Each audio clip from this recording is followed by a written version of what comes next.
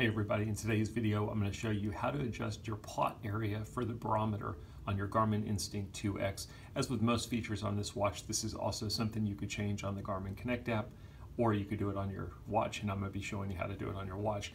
The plot area is going to come into play in a bunch of different places.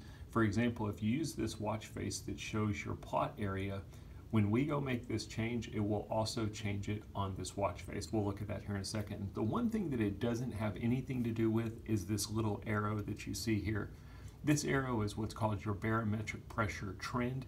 This arrow will always represent a 6-hour period. The first left half of it is 3 hours prior to the current 3 hours, and then the right side of it is going to be the last 3 hours. I hope that made sense. So this arrow here is showing that in the last 6 hours, my barometric pressure has been stable. The plot area has nothing to do with that arrow.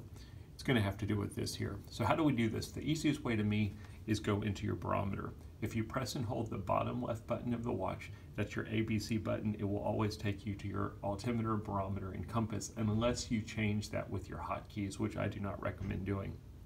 When you get in there, it will take you to the last of those values that you use. So in my case, the last thing I used was the compass.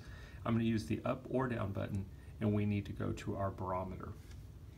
When we go into your barometer, it will show you what your plot area is set to. Mine is set to 6 hours, and you'll notice in the barometer it looks the exact same as what we just saw in the watch face. While I'm in my barometer, if I simply press the GPS button, it will take me to a sub-menu.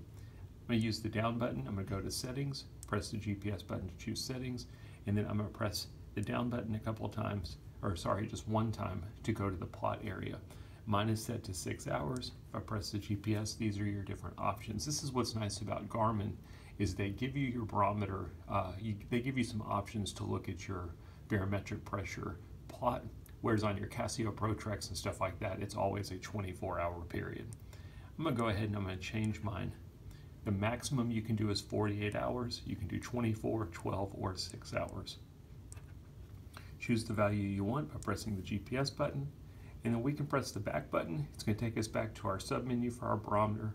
Press it back one more time, it'll take us to our barometer, and now you'll notice that our plot area has adjusted. Instead of seeing it for the last 6 hours, we can see our barometric pressure change over the last 48 hours. Press the back button again, you'll notice when I get back to my watch face, it has also changed on my watch face. Now I'm seeing my barometric pressure trend over the last 48 hours. As I mentioned before though, the arrow up here has not changed because that barometric pressure trend arrow will always be looking at a 6-hour value. Anyway, pretty easy stuff. I hope that helps. That's how we change the plot area for our barometer on the Garmin Instinct 2X.